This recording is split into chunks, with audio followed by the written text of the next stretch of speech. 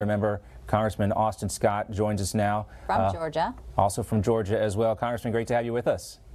Hey, great to have you. And Doug Collins has been a great friend of mine for decades and just a wonderful, honest guy. I wish he were still here in the fight with us, but just a great guy. And he's telling you the truth, everything I heard. I mean, governing's tough. We've got a 4-seat margin, and the Dems have the Senate and the White House. I'm sure you wish he was there. I was texting with him yesterday, and he's kind of happy he's not there right now. Exactly. Not in the middle of all. Sure he is. Not in the middle of all of this. On the other side, kind of giving his analysis. Congressman, real quickly, we're waiting for the final vote tally here. It doesn't appear that much has changed, even though there was some reporting from Newsmax, and we just talked to David McIntosh from the Club for Growth that there was apparently some sort of deal struck last night. But give us your assessment from the ground there and what you're seeing. Has anything changed?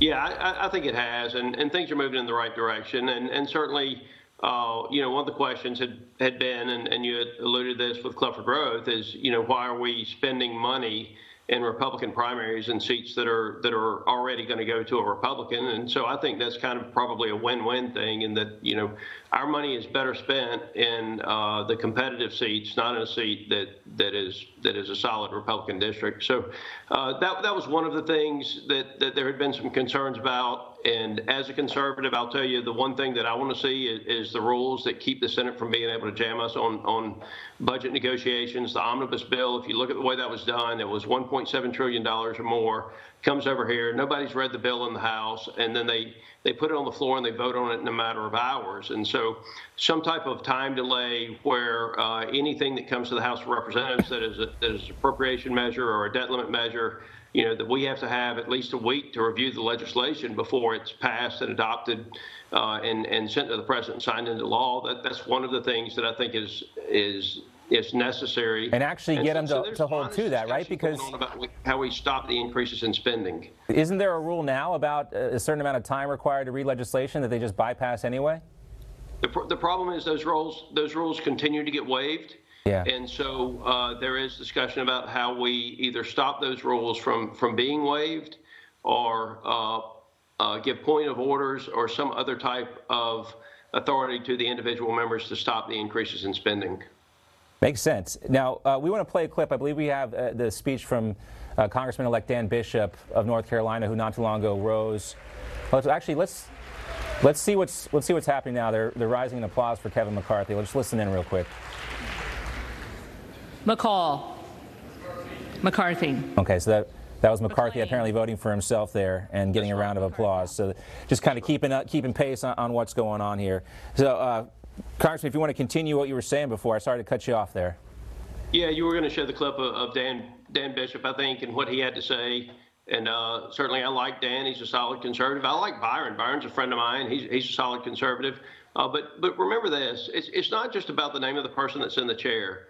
There are teams of people that are our staff that we need to be allowed to get to work. We need our attorneys to be preparing, subpoenas to issue to the Biden administration so that Jim Jordan can carry out the oversight function of the Judiciary Committee, and that Comer can carry out the oversight responsibilities that he has as chair of the Oversight and Investigation Subcommittee. We need to be getting to work on the border and other things. So ultimately, Kevin McCarthy, I believe, will be the Speaker of the House. I do think that as some compromises have been made on rules and other things, that we can end up in a better spot today or tomorrow or a couple of days from now than maybe we would have been if we had it on the first vote. But it's more important than any individual. It is the timeliness is important. But remember this: Congress can work 5 or 6 days a week, and so if we want to stay here and take 5 days or 15 days to get the Speaker in the seat and the rules established, there's 7 days in a week, and most Americans work 5 days a week, and Congress can work 5 or 6 days a week as well. Yeah, Congressman Scott, you talked about the concessions, and Warren Davidson articulately laid out a myriad of them that McCarthy had already given up when he was speaking yesterday, and these are from the holdouts here. You're a member of the Armed Services Committee. I can just kind of react to some of the demands that folks could be asking for to be put on these committees, be it the Rules Committee, and jump ahead and above other senior members of Congress. Yeah, that's not workable. I mean, you can't just say because I was part of the 20 I want to take someone else's committee slot that has been supportive of the conference position. And I would remind you that a lot of the people that voted for Andy Biggs in conference are following the conference rules and voting for Kevin McCarthy now. So if the demand is that you remove existing members from committee and put others on, that won't work. I don't think that's actually what they're asking for. I do think they're asking for commitments on committees, and I will tell you, I think that the best people need to be put in the best spots. I mean, a good friend of mine, Andrew Clyde, has been a holdout on this.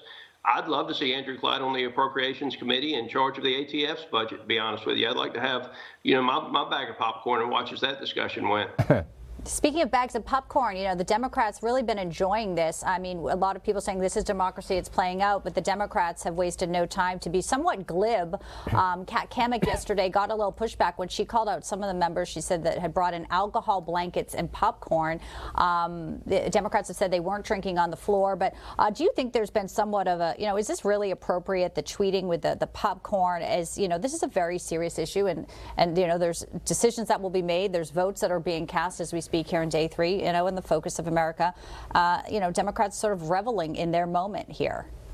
It is a serious issue, and if you look at what's happening around the country, in Democrat-controlled cities and elsewhere, I mean, Democrats thrive on chaos. That is what gets them elected.